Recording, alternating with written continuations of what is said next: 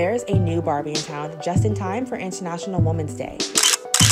When I was growing up, the Barbies didn't look anything like me. So to have one that is actually me was just so exciting. Dr. Maggie Aderin-Pocock is an award-winning space scientist and the inspiration for one of Mattel's newest Barbie dolls. From a young age, Aderin-Pocock says she was fascinated by space in her first job at the British Ministry of Defense. She worked on a missile warning system. Then she went to Chile and oversaw a team of 17 people working on the Gemini telescope. Aderin-Pocock says one of her life's missions is to encourage more girls, and Black girls most of all, to get into STEM.